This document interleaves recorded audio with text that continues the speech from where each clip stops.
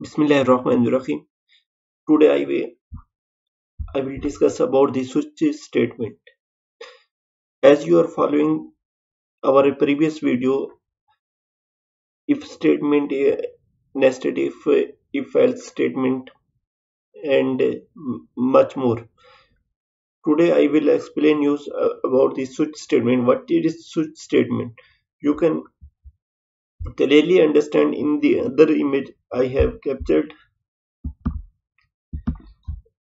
See the once our main program main function start, then after the start of the main function a switch statement start. In the switch statement we have multiple cases.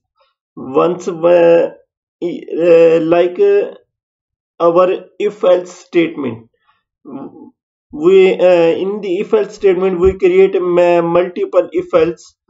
In the switch statement we can create multiple cases to get our desired result.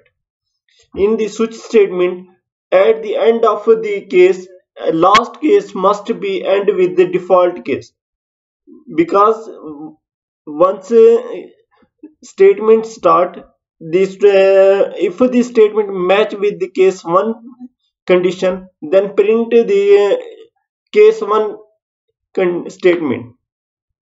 If the case 1 condition does not match, then it goes to false statement. If false statement, then it move to condition 2, mean case 2. Then if the case 2 statement is true, then print the case 2 statement. Otherwise, if the case 2 condition false, then move to next up to 1. At the end, if all the cases are false, then it move to default case and print default statement and exit. Let's check with a practical example.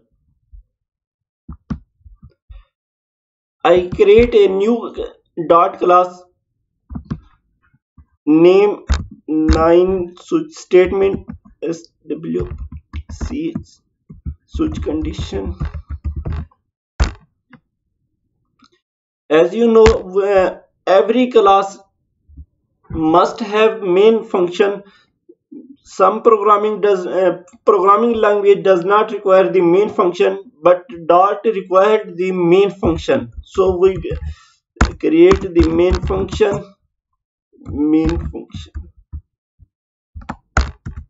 and print that to check our main function working fine or not. In some scenario, if we write the whole code of the switch statement, our main function does not work. This is necessary to check if our main function working or not working. Switch condition.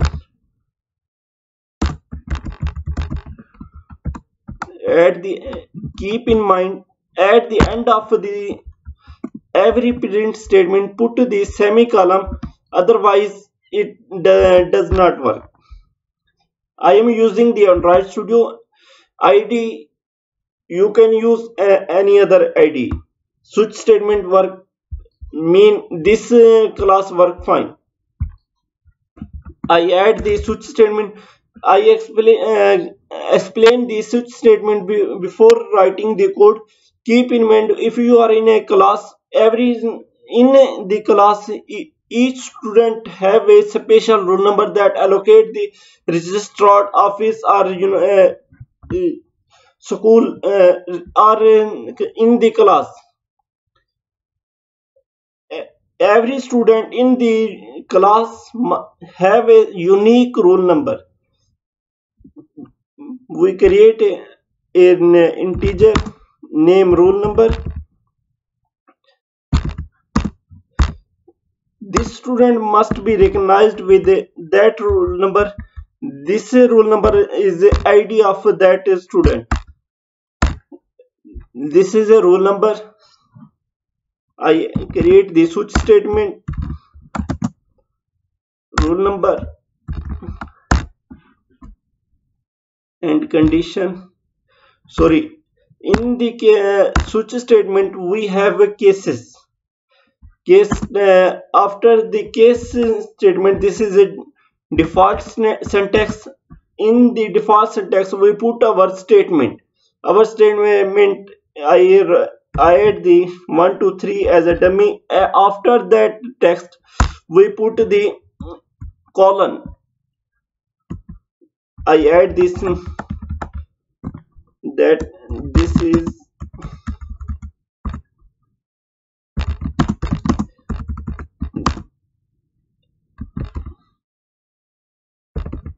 wrong number NUMBR. After the end of the statement, we put the break. If you do not put the break, then a program show an error like that. I can copy and paste that to save time. You see an error produce. What was the error?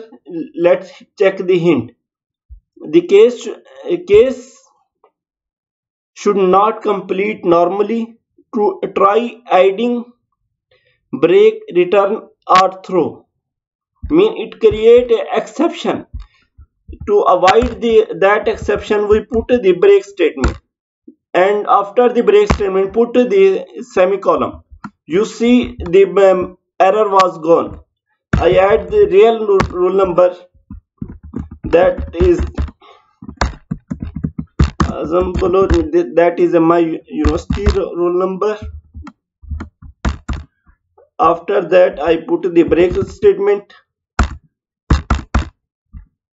At the end of condition, I add the default statement. Default statement does not require any statement. Default syntax does not require switches. Other cases require a syntax, but default does not require. Add the print statement. Sorry, that is default.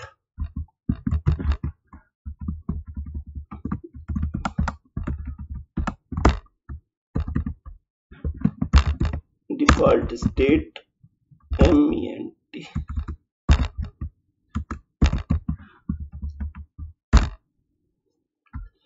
You see an error here because I explain your default statement does not have any statement. Default is only syntax you put. Then after the default statement you put your syntax. The error was still because default is written twice time. I removed the first and error was gone. You check the program. Our program will work fine, inshallah. AzamBaloch. The case 2 was work. I explain you how it work. This is our statement. I add the switch statement work like as this is our condition. Once our condition match that case, that print that statement. If our statement does not that statement, then it move to next case. If the next case it check that statement match with that condition, then it print that statement. In other case, if the condition does not match that statement, it move to the default case and print that value. After the print, the end program will be exit, as you see here.